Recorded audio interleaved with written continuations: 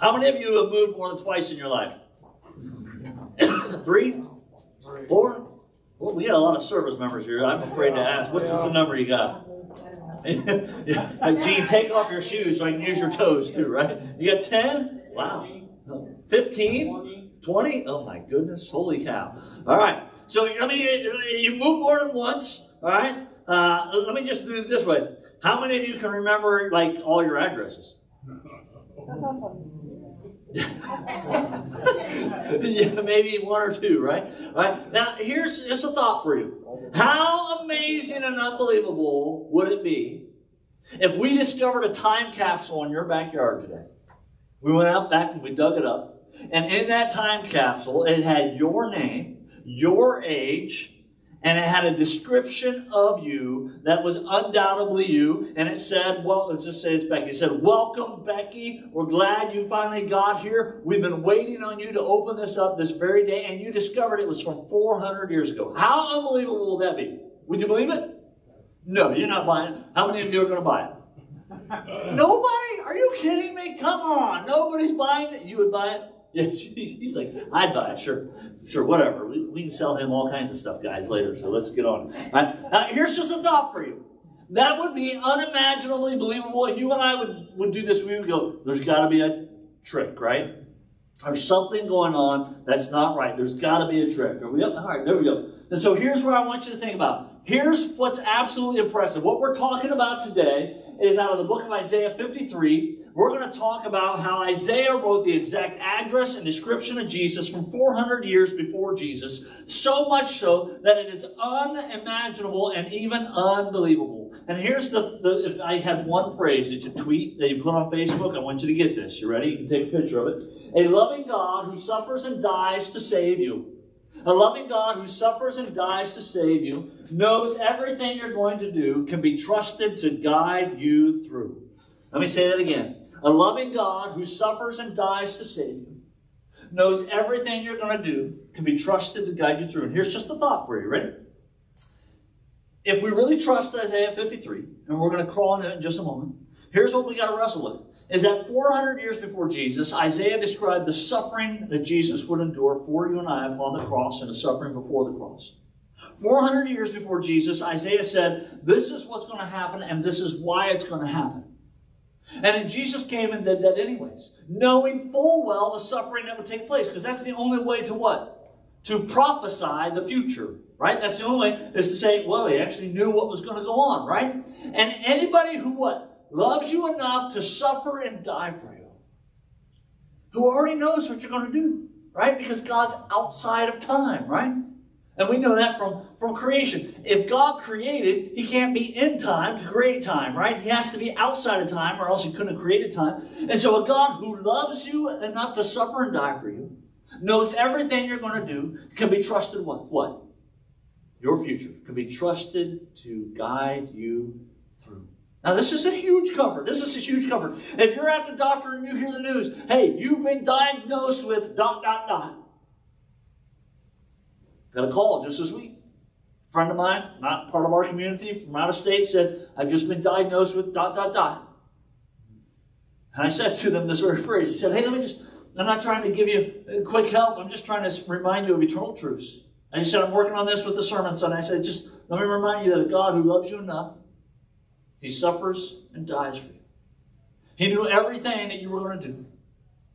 He can be trusted to guide you through your future. Whatever it is. Because this cancer, it didn't shock him. Right? God isn't on the throne and suddenly went, whoa, I didn't see that coming. Right? God's like, I knew it. It's okay. Put your trust in God. Because if he loves you that much, guess what? He is going to care for you. That doesn't mean it's going to be easy. Pulling out from Michael's book club, right? The Max Lucado, you will get through this. It may not be easy. It may not be quick. It may not be painless, right? But God is still good all the way through, right? Hey, your marriage is under fritz. Maybe you're struggling with some really bad depression, trouble with your parents, or some of you have trouble with your kids or grandkids, right? Let me just say to you, give it to God in prayer. Why? Because a God who loves you enough to suffer and die for you, knows everything that not only you are going to do, but they are going to do, can be trusted to guide you through, right? Trouble at your job? Maybe you got released from a job? Hey, let me just remind you, that didn't shock God. God isn't like, what? You got fired? Oh my gosh, you got released. They're doing cutbacks. I didn't see that coming. I am so sorry. Gabe, yeah, come down here. You angels are supposed to be in charge of reminding. That's it. That conversation never happens in heaven, does it? Right? A God who what? Loves you enough to suffer and die for you. Knows everything you're going to do. Can be trusted to guide you through. It won't be quick. It won't be painless. It won't be easy.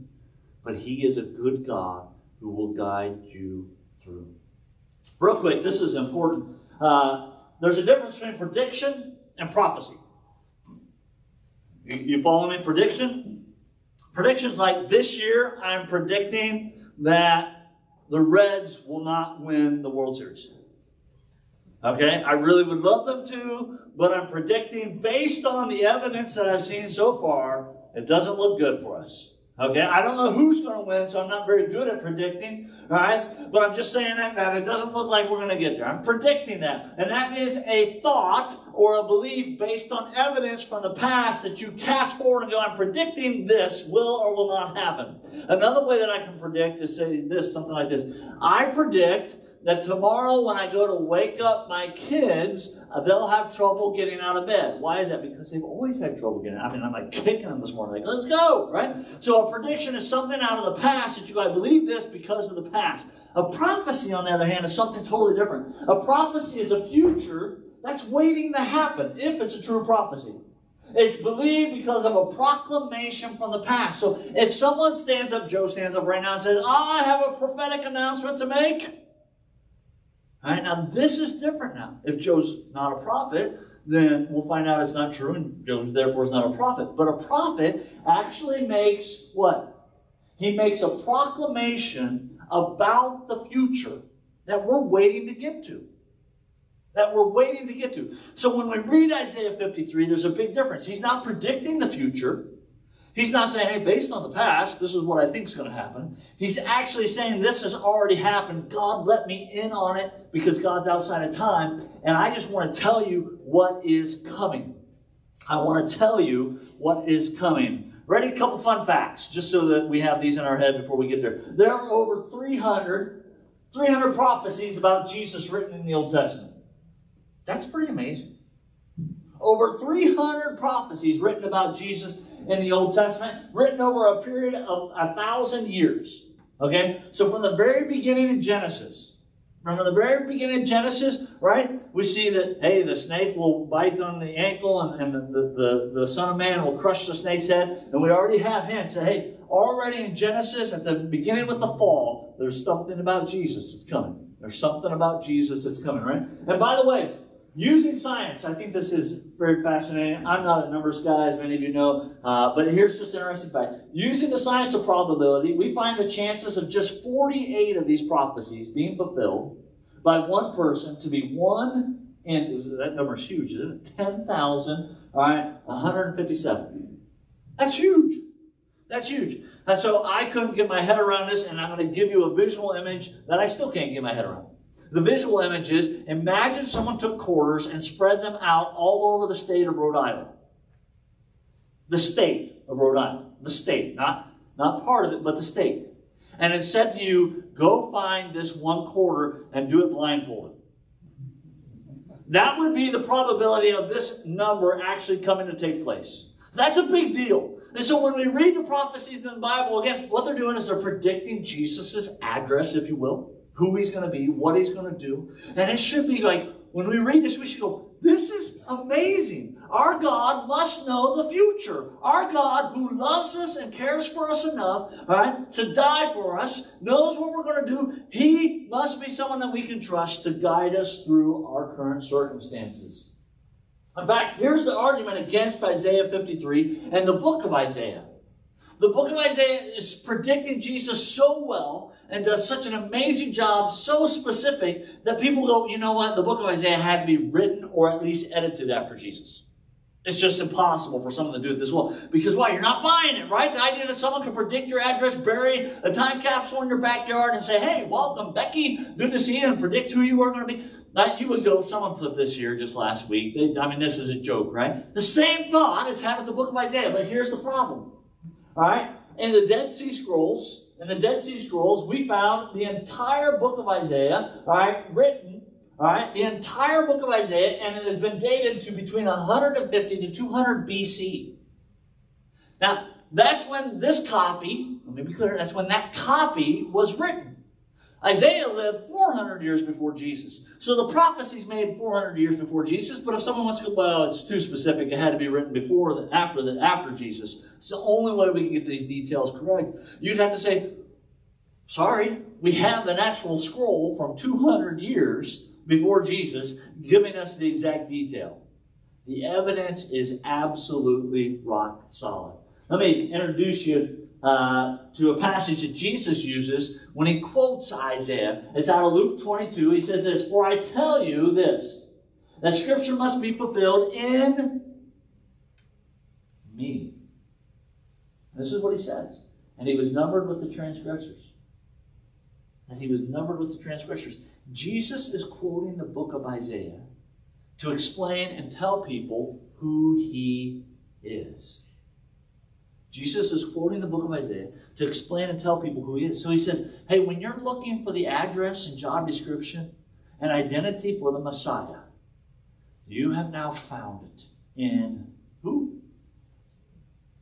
In me. In me. Let me introduce you to Dr. Barry Leventhal. Anybody know who this is? Any big football fans? Dr. Barry Leventhal, before he was Dr. Barry Leventhal, he was the offensive captain of the UCLA 1966 championship football team. Yeah, any UCLA fans? Someone at home was cheering, I think, maybe online, right? All right, now let me tell you about a story about this guy. Dr. Barry Leventhal, before he was that, when he was just a football guy playing for UCLA, was a Jew. Grew up in a Jewish household, did all the typical Jewish things that you would do, attended all the festivals and celebrations, attended worship on a regular basis. And he's got a fascinating story. And I'm going to give you the very, very, very, very, very small story here just to help you understand what's going on. But in the midst of him being on campus, one of his friends who was a Christian kept trying to talk to him about Jesus.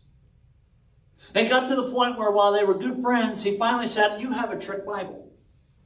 And his friend goes, "What are you talking about?" He goes, "You keep talking about all these passages from my Old Testament and talk about Jesus. You have a trick Bible." And the friend finally said, "Listen, Larry, just go get your Tanakh at home. That's the Jewish Bible." He said, "Go get it and read it for yourself. You'll see I'm not operating with a trick Bible. There's nothing I've added here." He says, "Go get your Jewish Bible and read it, and you'll discover I don't have a trick Bible." So Barry went home and he read his Jewish Bible. He said, "I had to find it in my closet. I got it out. I'm reading it." And he goes, I'm going, "Oh my gosh, these passages are real." And he's reading Isaiah 53 because that's the one that his friend challenged him to read. Barry says, "So I went to my rabbi. And I said to my rabbi, 'Hey, can you explain Isaiah 53? Who is it talking about?' And this is what his rabbi said. He said, 'Barry, I must admit that as I read Isaiah 53, it does seem like it's talking about Jesus.' He says, 'But since we Jews don't believe in Jesus, it can't be speaking about Jesus.'" Right? And this is what Barry says. He said, "At that time, I didn't know a lot about formal logic. I was a college football player. But I knew enough to say that something was circular here, and it didn't sound quite right." He said it was April, 3 months after the glorious Rose Bowl celebration championship win. Then he says, "I realized I had nothing that withstood the test of time, yet alone the test of eternity." Long story short, Barry began to read more and more of the Old Testament prophecies about Jesus and began to say that he can only be describing one person. Barry says, "I gave my life to Jesus based on the evidence that led me to an emotional relationship with Jesus." Barry currently serves as the academic professor of Southern Evangelical Seminary near Charlotte, North Carolina, and works as a Jew for Jesus, converting Jews to Jesus using the Old Testament scriptures that give you the exact address of Jesus. Let's face it like this. Remember, a loving God, a God who loves you enough to suffer and die to save you, knows what you're going to do, can guide you through. Let's take a look at Isaiah. Ready? Isaiah 52. When you talk about Isaiah 53, it's called the suffering servant passage. You actually have to step back in 52 and grab the tail end of 52 to get the passage right. The guy who wrote the numbers into the Bible, remember, Isaiah didn't write numbers. The guy who wrote the numbers in didn't quite have the beginning correct. All right, so you go back in Isaiah 52 to see one. We're just going to pull out a few of these. Ready? He says, see my servant act wisely. He will be raised up and lifted, highly exalted. Now we have two moments when Jesus is raised up. All right? We have the cross moment. We also have the ascension moment when he's taken to heaven, right? All right, and so when we look at the prophecies, we're going, hey, my servant will be raised up and highly exalted. And we have what? What do we do every Sunday then? We lift up the name of Jesus. Now again, if you just had one of these, you could go, well, maybe we're talking about somebody else. You got to put together the whole work and go, wow. This became very difficult to say it was anybody else but Jesus, and we're not covering them all today, okay? So your homework is go back and read Isaiah 52 and 53, and you see all the ways that this pinpoints Jesus Christ. Isaiah 52:14 says, just as there were many who were appalled at him, his appearance was so disfigured so disfigured beyond that of any man, and his form marred beyond human likeness. Now, this is describing the suffering servant, the Messiah to come for Israel. All right? And so for Israel, they're going, why is he disformed? Why is he disfigured? Why would anybody do this to the Messiah? How could the Messiah be disfigured? How could his form be marred beyond that of human likeness? Well, if you study at all right, the concept and the practice of the Roman whipping, it is an absolutely horrible event. And many people died from just that. They didn't even make it to the cross. In fact, I have 2 pages of what it's like to be whipped and abused by the Romans. Here, as the end of the whip, it would have pieces of rock and shards of metal on it, and how it would tear right through the skin. Now remember, after this is done, they didn't rush you down to the hospital, right? They didn't do the x-rays. They didn't do the CAT scans and find everything that was wrong and put you back together and you had a good chance of survival. Most people who were whipped by the Romans died. Most people who were whipped by the Romans died. And if you're looking for good reading, and again, I've just taken this from Dr. Marathol, one of the best books that you can track this down in case you're going, hey, I want to know more about this. Get The Case for Christ by Lee Strobel. He spends an entire chapter basically just describing the torture that Jesus went through. All right? And here's what I would say to you, is remember that the very word excruciating means to come out of the cross. Where we got our word. When we say, oh my gosh, that's excruciating, that very word was from the Roman concept of coming off or out of the cross. Isaiah 53:3 says, he was despised and rejected by men, a man of sorrows and familiar with suffering, like one from whom men hid their faces. He was despised and we esteemed him not. Luke 9, verse 22, Jesus says, the Son of Man must suffer many things and be rejected by the elders and the chief priests and teachers of the law. He must be killed and on the 3rd day be raised again. Now, let me just point to you that those who were in Israel pre-Jesus and those who are still looking for the Messiah read this and they have to do mental gymnastics to get past that it's Jesus. Those of us who read this out of Isaiah go, oh, that sounds like somebody I know. Now, we're not just saying, well, Jesus goes back and fits in here. We're saying all this aligns up with who Jesus was and what he did. Now, why is that important? Because this is written when? 400 years before Jesus. So when Paul says, hey, my next crisis in life happened, guess what? He's talking to a God who isn't shocked by it and goes, I got you. I love you. I'm taking care of you. I have already prepared a place for you here and will guide you through what you're going through right now.